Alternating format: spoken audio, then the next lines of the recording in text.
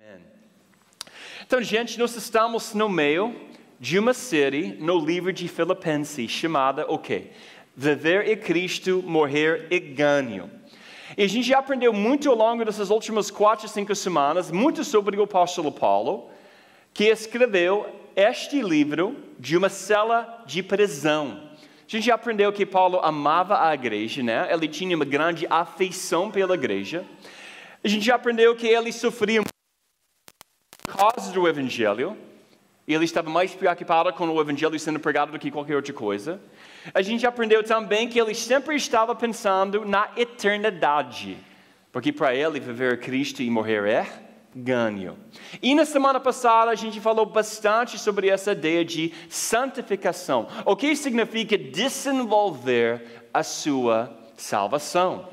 A gente falou que sempre é Deus que inicia e a gente que responde, né? Então a gente já aprendeu bastante nessa série. E eu acho interessante, porque o apóstolo Paulo aqui em capítulo 3, o tom dele muda bastante. Porque até esse ponto, no capítulo 1 e 2, Paulo estava muito cheio de alegria. Ele estava escrevendo como a igreja era uma igreja amiga, que claro que foi, porque ele plantou essa igreja, né? Mas ele tinha um tom muito positivo. Mas aqui no capítulo 3, ele muda o tom dele bastante, ok? Capítulo 3, porque ele está frustrado. Ele está bem frustrado. Quem aqui já foi frustrado na sua vida? Estava frustrado. Várias pessoas aqui, claro, que todo mundo, né? A razão que ele está frustrado é porque ele está vendo a igreja em Filipos sendo, mais uma vez, desafiada por pessoas religiosas. Basicamente, os fariseus do dia. E então, Paulo basicamente, ele faz um grande discurso aqui. Por quê?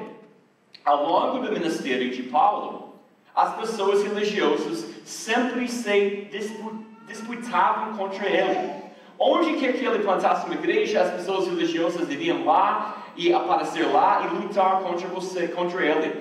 Tudo que ele ensinou, eles refutavam. Quando ele pregava, eles pregavam um sermão de oposição contra. As pessoas religiosas no dia de Paulo tentavam continuamente minar e até matar o ministério dele. Então, por que havia esse argumento entre os religiosos e também Paulo? O argumento foi sobre quem? Sobre Jesus, né? Porque Jesus diz em Mateus 5, não pense que eu vim para abolir a lei dos profetas, os escritos e os ensinamentos do Antigo Testamento. Ele diz, não, em vez disso, eu vim cumpri-los. Então, essas pessoas com as quais Paulo está discutindo não entenderam que Jesus cumpriu todos os comandos do Antigo Testamento, toda a lei, né? Então, eles disseram, você deve acreditar em Jesus e, e ser circuncidado. Ao dizer isso, o que eles estão dizendo é basicamente Jesus não é suficiente. Jesus não é suficiente. Que também nós precisamos de alguma coisa mais. Também devemos fazer algo de bom. Essencialmente que Jesus não pagou totalmente o preço pela nossa salvação, que em vez disso devemos contribuir alguma coisa para ganhar a nossa própria salvação. Agora, isto é, por definição, religião. E entende, quando eu falo sobre religião, eu sei que tem aquela escritura em Tiago que fala religião, né, ajudando os órfãos, né, pessoas. Sim, eu entendo isso, mas na maioria do contexto no Novo Testamento, quando a gente está falando sobre religião, a gente está falando sobre o que os fariseus praticaram. E o que Jesus, basicamente, gastou a maioria do ministério dele fazendo, basicamente, repreendendo os fariseus. Então, Mark Driscoll, ele coloca desta maneira: se Jesus mais qualquer outra coisa, vai arruinar tudo. Arruina tudo. Então, a gente vai ver a mudança de tom de Paulo aqui, porque ele está abordando todas essas críticas que as pessoas religiosas estão dando, e a oposição que vem de lado de fora, e até, às vezes, também dentro da própria igreja. Então, Paulo tem justa indignação indignação. Ela está frustrada com aqueles que têm uma agenda que não é sobre Jesus, que estão desviando a igreja. Então vamos ler aqui em versículo 1 do capítulo 3. Finalmente, meus irmãos, alegrem-se no Senhor. Escrever de novo as mesmas coisas que não é cansativo para mim, é uma segurança para vocês. Cuidado com os cães. Todo mundo fala cães. Cuidado com esses que praticam o mal. Cuidado com a falsa circuncisão. Pois nós que somos a circuncisão. Nós que adoramos pelo Espírito de Deus, que nos gloriamos em Cristo Jesus, que não temos confiança alguma na carne, embora eu mesmo tivesse razões para ter tal confiança.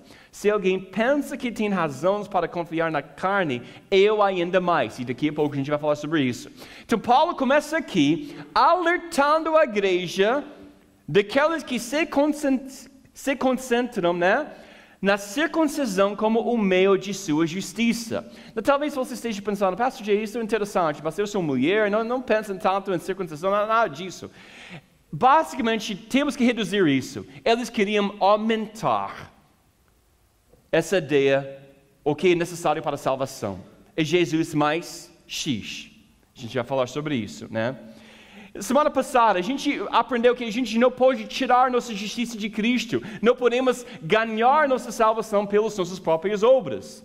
Então, se é circuncisão, se é cumprindo a lei, praticando ritos religiosos, seja lá o que for, nossa salvação e nossa justificação é obra de Deus, e não alguma coisa que a gente pode fazer em nosso próprio esforço. E Paulo está dizendo, deixa todos esses esforços religiosos por trás, porque essas coisas não são a essência do Evangelho. Então Paulo está prestes a ser o líder aqui. Paulo, ele é um líder, Ele está prestes a mostrar a todos o seu pedigree. Tem essa palavra em português? Pedigree. Bom, porque eu estava preocupado sobre isso. Como ele é mais qualificado que qualquer um deles em termos de justiça, em termos da lei, em termos de sua herança, em termos de sua atuação, mas ele diz que é tudo lixo, É tudo lixo em comparação com o conhecimento de Jesus. Veja o versículo 2 aqui. Ele chama aqueles que lideram a igreja a erradicar os cachorros, os cães. Ele basicamente diz aqui, essas pessoas religiosas são malfeitores, são autojustas, são cães. Agora, talvez, quando você pensa em cães ou cachorros, você não entende completamente essa analogia. Não sei, talvez você entenda, talvez não. Porque muitos de nós temos animais de estimação. Eu não tenho ainda, porque eu consegui segurar minha esposa até esse ponto. Mas ela está doida. Você não tem ideia o que eu enfrentei em casa, porque a gente não comprou um animal de estimação ainda, ok? Mas esses cães, nossos cães são treinados, são agradáveis, eles vêm até nós, nos abraçam. E Paulo estava falando sobre cachorros selvagens, cães que correm livremente, que comem cadáveres humanos, que vão ao banheiro onde quer que eles desejam, que vão criar publicamente, que mordam as pessoas, que perseguem as pessoas. Paulo está comparando as pessoas religiosas com cães que são nojentos. Eu amo essa palavra em português, que não tem em inglês. Nojento. São selvagens, sujos, contaminados, maldosos. E isso que ele está comparando as pessoas religiosas. Ele está dizendo, essas pessoas são violentas, gente. São ruins, latem, são assustadores, morrem, magoam. Não são nada divertido, Luciano me mostrou essa pequena foto de um pequenininha cachorro. Eu falei, Luciano, não vou ter esse cachorro que parece para uma menina de 12 anos. Mas não importa o seu animal de estimação, a gente está falando sobre cães, Cães, dogs, cachorros, que realmente não vai ajudar você em nenhuma coisa na sua vida. Então Paulo está falando aqui, você quer me comparar com essas pessoas? Então vamos fazer. Imagina que ele está naquela ring de UFC, Ele está no corner. na esquina. E ele está pronto. Eu estou pronto para você. Ele está dizendo, eu estou pronto. Vamos falar sobre a minha herança. Vamos falar com quem eu sou em comparação de você. Ele começa a fazer isso. É verdade que eu também poderia pôr a minha confiança nessas coisas. Se alguém pensa que pode confiar nelas, eu tenho ainda mais motivos para pensar assim. Fui circuncidado quando tinha 8 dias de vida. Sou israelita de nascimento, da tribo de Benjamim, de sangue hebreu. Quanto à prática da lei, eu era fariseu. E era tão fanático que perseguia a igreja. Quanto ao cumprimento da vontade de Deus por meio da obediência à lei, ninguém podia me acusar de nada. Então Paulo era fariseu mais perfeito que já existiu. Você entende isso? É interessante como Deus pode levar a fariseu pior do mundo e demonstrar glória através da vida dele de uma forma surpreendente. Paulo diz, eu fui circuncidado, um hebreu de hebreus. Então ele apela à sua etnia. Ele diz, eu não era apenas um judeu, eu era um fariseu. Então ele apela à sua justiça para a lei. Ele diz que ninguém obedeceu mais do que eu. Ele falou, eu persegui os cristãos. Na verdade, ninguém perseguiu como eu fiz. E quando trata do assunto de zelo, gente, eu era mais zeloso do que todos vocês. Na verdade, eu tentei matar aqueles que disseram que Jesus Cristo era Messias. E se você olhar atentamente aqui, existem 7 aspectos do passado que Paulo menciona. 7 elementos, 7, de seu pedigree, onde ele diz às pessoas religiosas, ele diz à igreja, eu não vou me vangloriar em nada além de Jesus, mas se eu fosse me gloriar, sabe de alguma coisa, eu sou melhor do que todos vocês. Sou melhor. Ele está dizendo, basicamente ele está dizendo, gente, a religião é morte. Essa é parte dessa mensagem aqui. A religião é morte. Um dos meus amigos colocou assim, a diferença entre a religião e o que nós chamamos Evangelho, ou a boa notícia de Cristo, a boa nova de Cristo, é que a religião é sobre mim. O Evangelho é tudo sobre Jesus. A religião diz isso. Se eu obedecer às regras de Deus, Ele vai me amar. A religião diz isso. O Evangelho de Jesus diz, porque Ele me amou através de Jesus, porque Deus me amou através de Jesus, agora eu tenho uma nova natureza, um novo poder, e não posso obedecer a Deus. Então eu vou obedecer a Deus não por ser aceito, mas eu vou obedecer a Deus porque do meu amor que eu tenho por Ele. A religião vê pessoas boas, né? A religião vê pessoas boas e pessoas más. E Deus ama as pessoas boas na religião e odeia as pessoas más. O Evangelho de Jesus vê todo mundo como... Todos nós somos ruins. Todo mundo humano. Todos pecaram e ficaram aquém da glória de Deus. E há pessoas más aqui e nós temos Jesus. O Evangelho de Jesus, Cristo, é sobre o que Jesus fez e não é sobre o que você faz.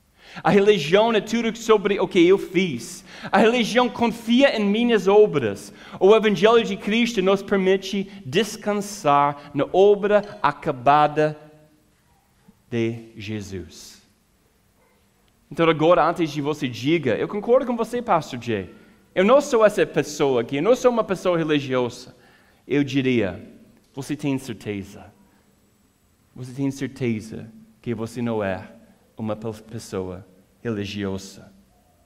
Porque todos nós temos uma lista de coisas em que nós temos a tendência ou em que nós tendemos a confiar.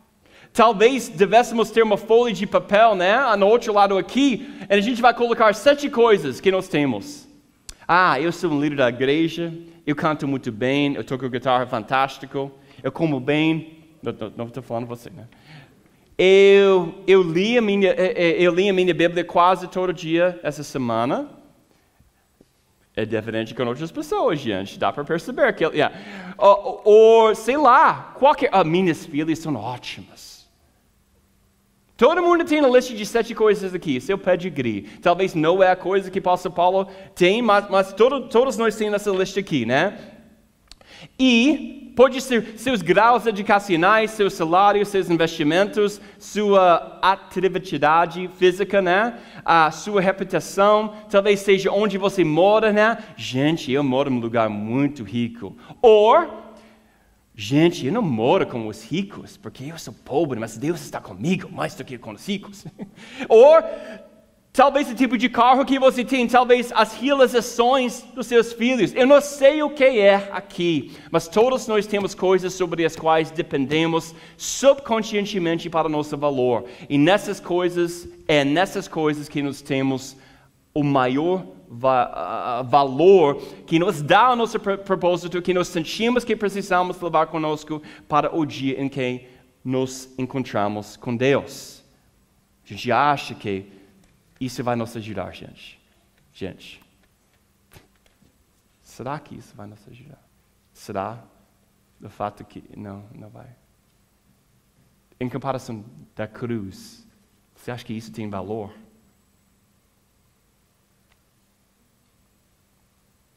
A nossa justiça é como, nem sei essa palavra em português, gente, me perdoe.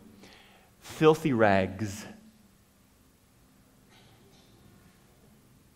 Essa é a nossa justiça, our righteousness. Mas todos nós temos coisas que a gente pensa que vai nos causar de ter mais valor nos olhos de Deus. Eu não estou falando sobre o fato que nós precisamos servir a Deus. Eu não estou falando que existe valor pelas coisas que a gente faz neste mundo, entendeu? Nos olhos de Deus. Ele quer que a gente obedeça a Ele. O conceito de senhoria é muito importante, gente. Mas, Paulo está aqui alertando a igreja, se você concentrar a igreja na circuncisão como meio de sua justiça, é complicado, gente. É complicado. Porque a nossa salvação e a nossa justificação é uma obra de Deus, não é algo que a gente pode fazer com o nosso próprio esforço. E, como a gente falou semana passada, uma pessoa morta lá no chão, aquela pessoa morta pode escolher alguma coisa? Que nós somos espiritualmente mortos antes de conhecer Jesus, né? É só o Espírito de Deus que vai ressuscitar o nosso espírito do morto para que a gente realmente pudesse decidir, ter vida, ter livre-arbítrio. Essas coisas que nós temos aqui não são a essência do Evangelho. Eu não estou dizendo que essas coisas não são importantes. Paulo, ele vai dizer daqui a pouco, essas coisas são importantes sim, mas em comparação de Cristo, não são. Tudo é lixo. Tudo é lixo. Então Paulo fala aqui em versículo 8, tudo isso é lixo. Se alguém pode se vangloriar do que conseguiu, esse alguém sou eu, Paulo fala. Se alguém está inclinado a se gabar de suas realizações, eu sou o primeiro, estou acima de todos vocês. Mas é tudo lixo em comparação com o conhecimento de Cristo. Na verdade, tem uma outra tradução, que é um pouco mais complicada. A palavra começa com um M. Paulo compara o que... Está me entendendo? Qualquer coisa que a gente quer aumentar. Não é Jesus mais nada, gente. É só Jesus. Versículo 7 aqui. No passado, todas essas coisas valiam muito para mim, mas agora, por causa de Cristo, considero que não tem nenhum valor. E não somente essas coisas, mas considero tudo uma completa perda, comparado com aquilo que tem mais valor, isto é, a conhecer completamente Cristo Jesus, o meu Senhor. Eu julguei tudo fora como se fosse lixo, né? A fim de poder ganhar Cristo e estar unido com Ele. Eu já não procuro mais ser aceito por Deus por causa da minha obediência à lei. Ele está dizendo isso claramente aqui. Alguns de vocês têm dificuldade com essa mensagem, porque está pensando, Jay está pregando a graça barata. Eu não estou pregando a graça barata, eu estou pregando a palavra de Deus, me perdoe. Eu já não procuro mais ser aceito por Deus por causa da minha obediência à lei, pois agora é por meio da minha fé em Cristo que eu sou aceito, e essa aceitação vem de Deus e se baseia na fé. Paulo está dizendo aqui, a religião diz para você limpar seu ato. Limpar seu ato. Isso faz sentido? Clean up your act. Limpar seu ato. Essa é a essência de religião. A religião não lhe dá graça para mudar no longo prazo. Apenas diz, limpe seu ato. E a vida é complicada, gente.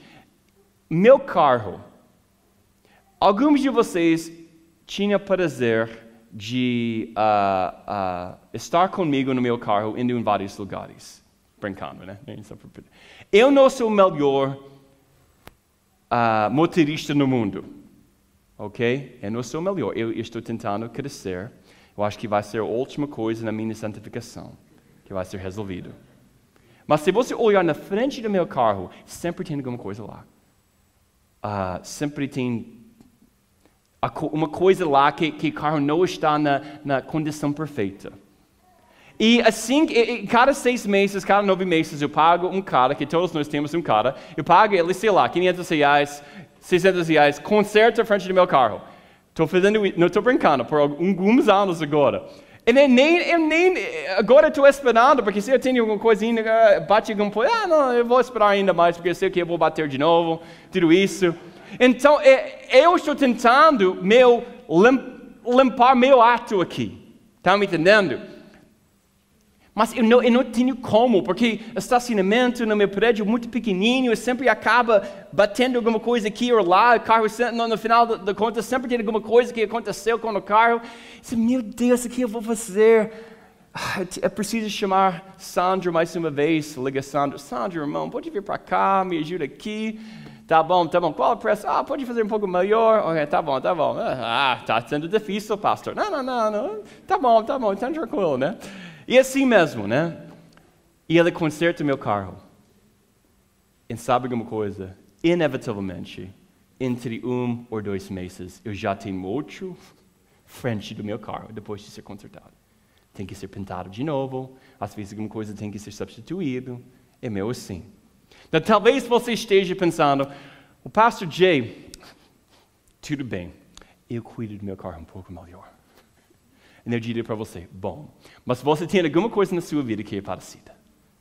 Tem alguma coisa na sua vida que você não consegue fazer a coisa certa. Não importa, tanto você está tentando, mas inevitavelmente você vai bater alguma coisa. Tá me entendendo? Alguma coisa, e todos nós temos essa coisa na nossa vida. Então, religião diz, limpa seu ato.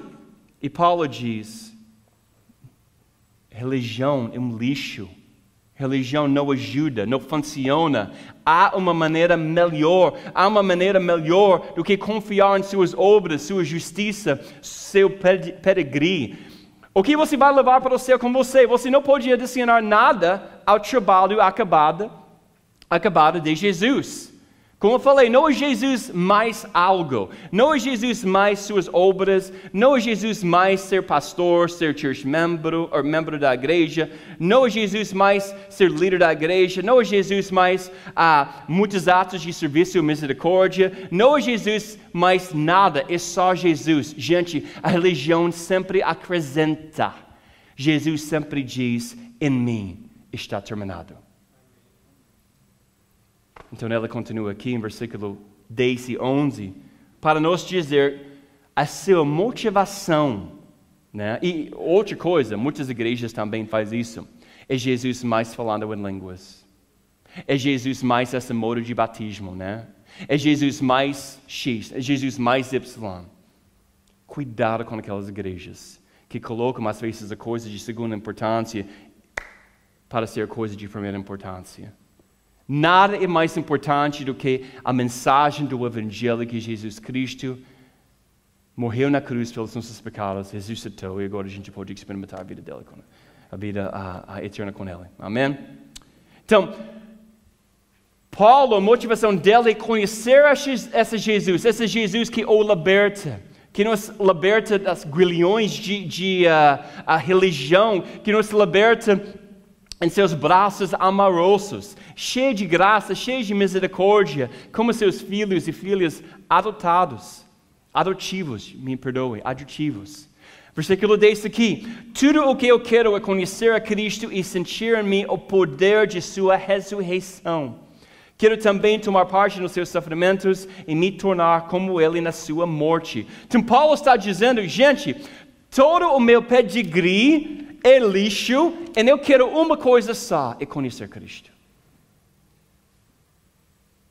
Queime esse lixo de suas obras de justiça e se concentre em uma coisa, conhecer a Cristo. Mas isso é difícil, gente, né? É difícil. Um dos pais da igreja, Agostinho, nos mostrou isso. Agostinho falou o seguinte, que todo mundo tem coisas na sua vida que ele chama alegrias infrutíferas. Alegrias infrutíferas não significam que não há alegrias naquelas coisas. Significa que não há muito fruto, não vai resultar num fruto duradouro. E enquanto nós somos escravos dessas alegrias infrutíferas, desse lixo, a gente não vai experimentar uma alegria maior que se encontra em conhecer Deus. Então eu vou falar disso de uma forma diferente. E gente, esse conceito é muito importante.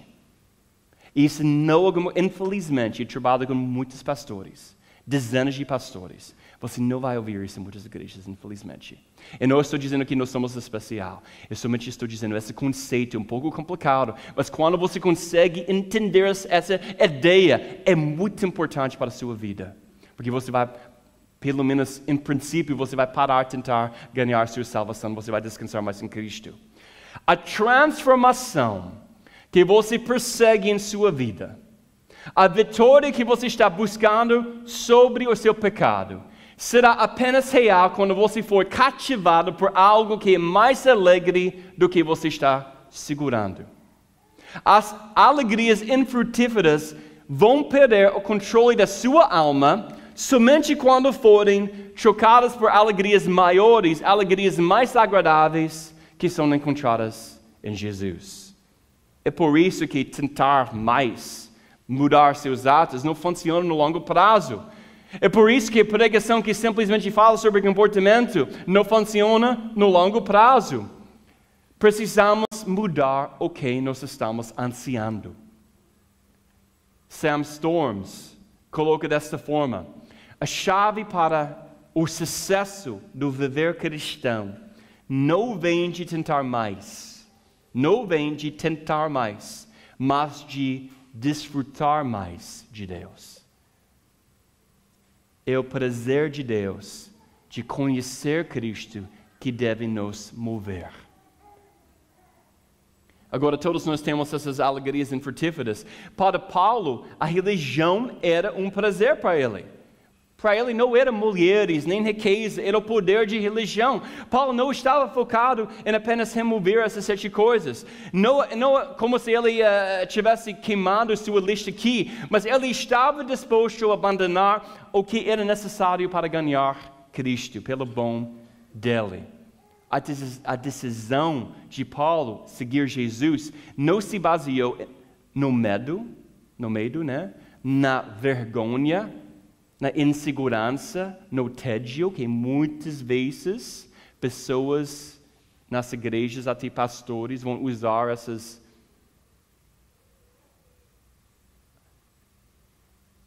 eles vão usar basicamente medo, insegurança, vergonha, tédio, para casar vocês, para fazer o que eles quiseram que vocês fizessem, né? Não era um tipo de manipulação como a religião costuma fazer. Paulo queria uma coisa: ganhar Cristo. Então a questão para todos nós é: nós estamos dispostos a desistir de alegrias infrutíferas por uma alegria superior? Deixe-me colocar desta forma: quaisquer que sejam os problemas que você enfrenta na sua vida, independentemente dos vícios que você está enfrentando, ou você está preso, qualquer que seja a sua luta, seja qual for o pecado que enfrente constantemente, é proporcional ao grau em que você deu seu coração a alegrias infrutíferas. Essa frase, eu não sei se eu falei, mas essa frase é muito importante. Eu vou falar isso mais uma vez. Eu vou ler isso. Quaisquer que sejam os problemas que você enfrenta na vida, independentemente dos vícios que você está agora preso, qualquer que seja a sua luta, seja qual for o pecado que você enfrenta constantemente, é proporcional ao grau em que você deu seu coração a alegrias infrutíferas. Então, essas alegrias diferem de pessoa para outra, né? Quando Agostinho, quando ele escreveu sobre isso, ele falou: eu temia perdê-los. Eu estava apavorado de acordar um dia e não ter essas coisas por perto. Alegrias infrutíferas são o que vocês precisam, ou você ou eu preciso, todos os dias, todas as manhãs, todas as noites. Pode ser qualquer coisa, pode ser tudo o que você faz para escapar, para viver num mundo de fantasia em que você mora às vezes. É o que você pensa que você não pode viver sem. Para algumas pessoas, a falta de perdão. Algumas pessoas até têm prazer em não perdoar outras pessoas, ou em manter a amargura.